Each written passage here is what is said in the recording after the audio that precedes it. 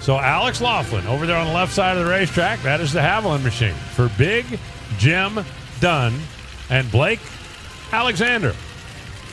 Head contractors and engineers, the Pronto Auto Service Center's car. They won the race out in Norwalk, sat out Denver, then came back in Seattle last weekend. And, man, it's like the car forgot what it was supposed to do. Still got to the semifinals somehow. It was just kind of one of those odd race weekends. Yeah. Kind of odd. Sounded like no throttle stop.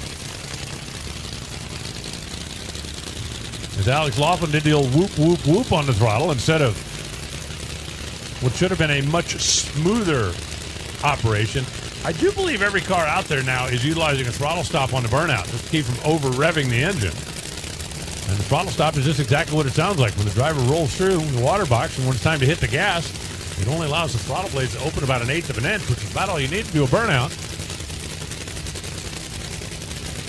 But Alex's car sounded like it was freewheeling down there. Yeah, Big Jim just leaned into, it wasn't Jim Dunn, Jim's on the other side. Somebody just leaned in to try to pull the throttle stop off, and it looked like it was hanging.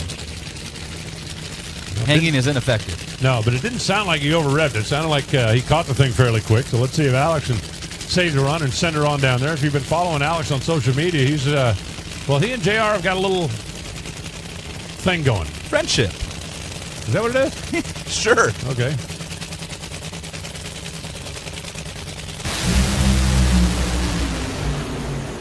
That's better.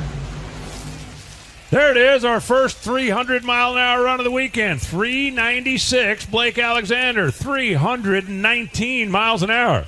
Nice job for Jim Head, the Pronto Auto Service Center team. Alex Laughlin goes 414 at 287 miles an hour. Alex was also making a good, solid run down there. Had the flames down maybe just before the stripe. But for Blake, for Jim, and for all the folks at Pronto, I got to believe they're happy with that coming out of the box. And that car's really been running good lately. We talked about the win out in Norwalk. Got to the semis last weekend. Actually lost on a little tiny hole shot out there. And it's a good run out of the gate here for that head contractors team. And working with the folks at Pronto, Blake Alexander. It's good. The sport is good when Jim Head's car is running good. That's for sure. It's always just fun to see if we can make Jim Head smile. Right. Yeah. But you can't do that when the car's not running good.